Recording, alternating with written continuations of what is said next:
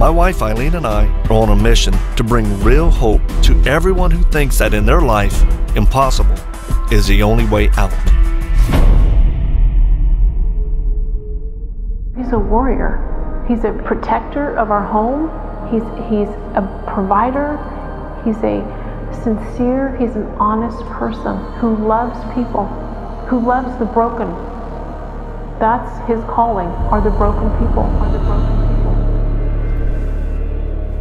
I think the enemy, who we know to be Satan, or the enemy of our soul, actually has and works very hard on trying to distort just simple truth about spiritual warfare. So former Marine and martial arts expert Victor Marx recently led what he called a high-risk mission to northern Iraq. We come in a supportive way, our organization and ministry, to help provide trauma relief.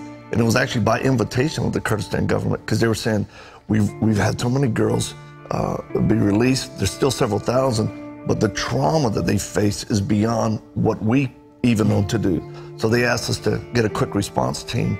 So we did with ATP Ministries. We're doing a Lion and a Lamb initiative, which are little toys that actually have audio devices that have prayers and comfort in them to be able to distribute on a large scale, because just a child holding it, it actually makes a difference. Yeah. But we provided relief for them in ways that are practical and says that God loves them. And it's working, because these little Lion and Lamb stuffed toys are healing tools because they have music in them, and specific to this region, and in their language, prayers of hope, talking to them about how much God loves them.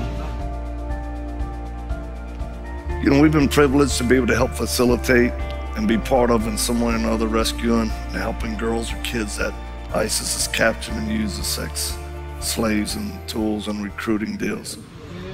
This is what they use to bind up a kid's hands.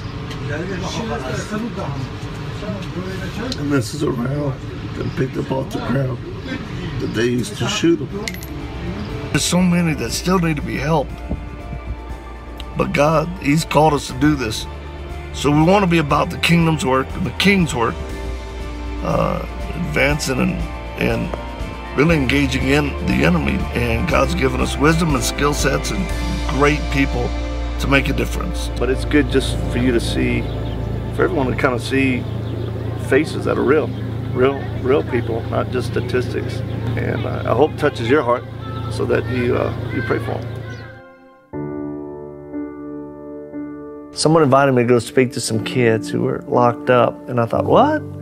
And I had just started really being comfortable enough to tell my story to people. And I thought, all right, I'll go tell them, because I know if a kid's locked up and in prison, I guarantee you the majority of them come from crazy backgrounds.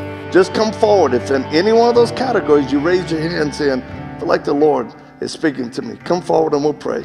Over the past 20 years, Victor Marx has developed a better way to address some of our most difficult challenges, not bound by race or religion: human trafficking, incarcerated youth, post-traumatic stress. By helping people escape these destructive cycles, Victor has found a solution: the third option.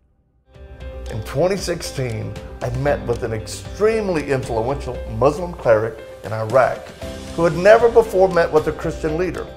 And by pursuing this third option, consisting of dialogue and understanding, we were able to work together and then locate, stabilize, and put into place a mechanism to safely relocate several persecuted Christian families.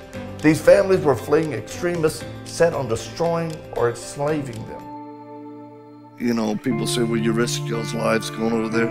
Yeah, we do. But if I'm in the center of God's will, is it my business how I go home or not?